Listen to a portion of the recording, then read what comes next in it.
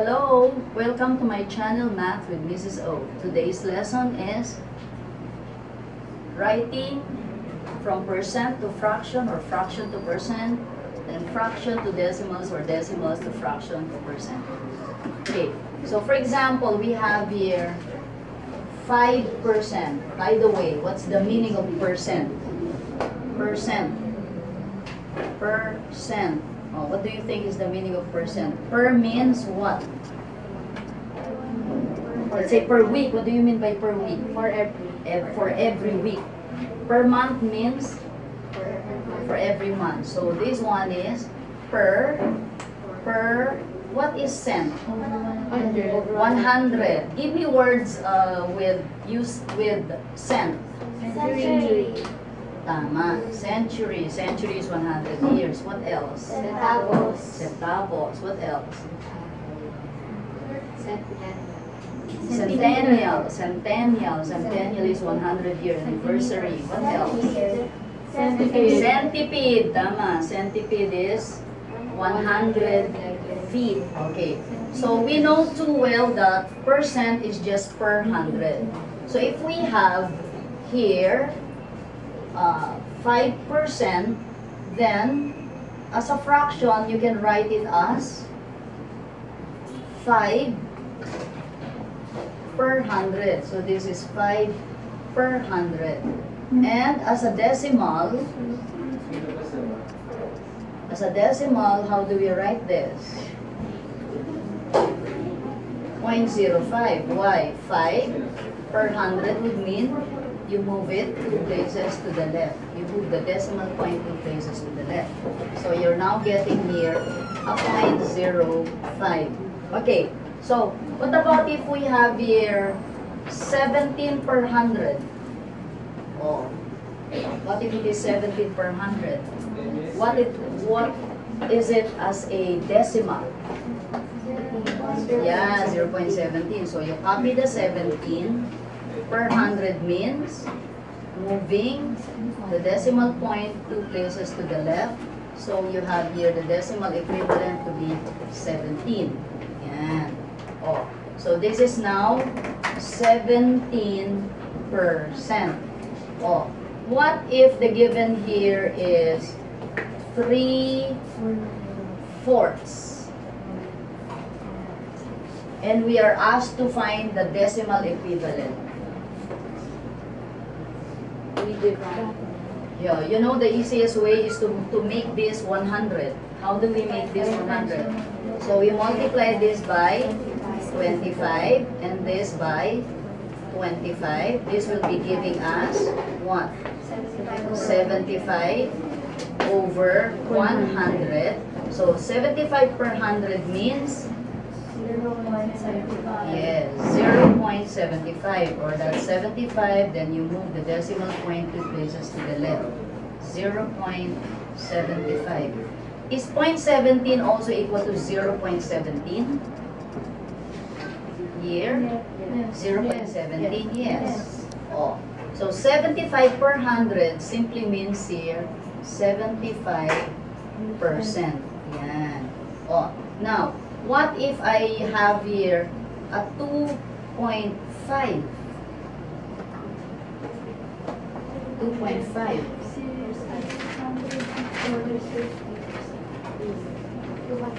Oh, is she correct? 250%? Yes. Huh? Yes. Oh.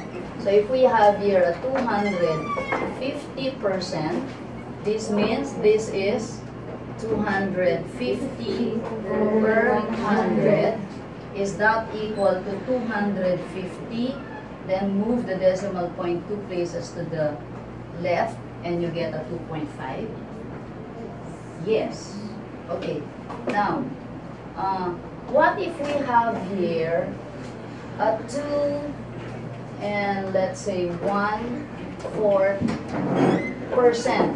Oh, what do you think will happen? 2 and 1/4%. Yes, 1/4 is 25. yeah, 0.25. So 2 and 1/4 is 2.25. So we're getting 2.25%. So as a fraction, this is 2.25 per 100. But we cannot have a decimal. So what do we do? Move it to the right. Yes, move it to the right. This becomes 225. And then, if we move this 2 places to the right, we also move these 2 places to the right. Right? So, we're now getting here a 10,000. Oh, and then, but wait. Is this already simplified? No. Not yet. Oh. What do you see? The numerator and the denominator, we take 1,000. Can we take 1,000? They are divisible by 25 or 225 divided by 25. Oh, what do you think is that? Oh, 9. Sige. 9 times 5 is 45, carry 4. 9 times 2 is 18, plus 4, 22. So you get here a 9. Meaning, 225 divided by 25 is 9. Now, what about, can we move this to 100 na lang instead of 1,000? So, 100 divided by 25 is 4. So, the simplest form is 900 over 400. Do you agree?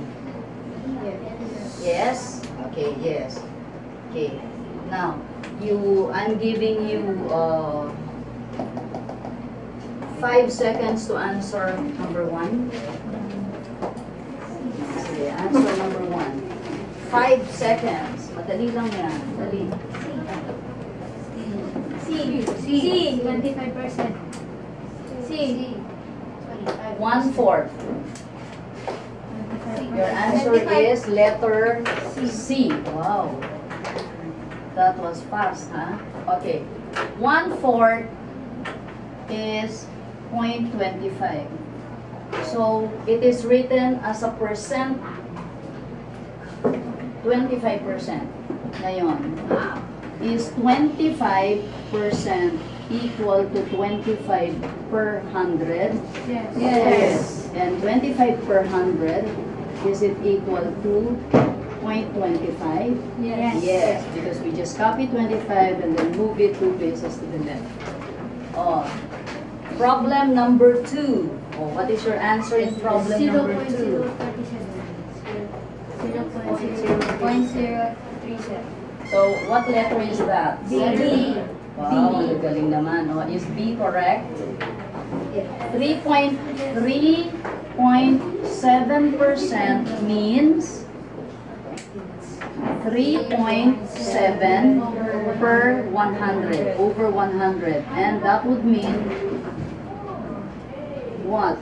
3.7, you copy 3.7 and move the decimal point 2 places to the left, which will give you a 0.037. So the answer is letter B. Oh, number 3. C. Number 3. C. 11 over 5. 11 over 5. Are you sure? Oh, solve it again. All of you got 11 over 5? Yes. Okay, let's see. What is 2 and 1/5? Mari as a decimal. Or well, pwedeng 2.2. 2 and 1/5 is 2.2. So, 2.2% is equal to 2.2 per 100. Which is now, let's remove this decimal point. So, if we move it to the right, it becomes 22. And then we also add a 0 here. This is 1,000. You get that? Oh. Yes. 22 and 1,000 are divisible by 2. 22 by 2 is 11. 1,000 by 2 is 500. So that is 11 over 500. Oh, another method. You can also use this. What is 2 and 1/5 equal? As a improper fraction. 11 over 5. How did we get that? 5 times 2, 10 plus 1, 11 over 5. And then percent. So, it becomes 11 over 5 per 100. Diba? Per 100, so you just put here 0, 0. So you still get the same answer. See? Yan. Okay? Yan. Oh, any questions so far? Can we do some more exercises from our book, core concepts books? Okay, so before we end, you always add kindness, subtract, judgment, multiply, understanding equals Mrs. O's good life equation.